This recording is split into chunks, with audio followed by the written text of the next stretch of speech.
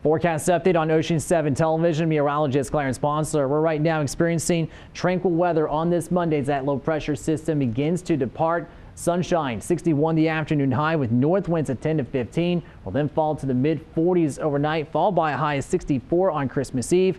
Partial sunshine though Christmas Day and a high of 68, and then it gets even milder yet. Could threaten 70 by the end of the work week. Lows will rebound back to the 50s beginning on Christmas night.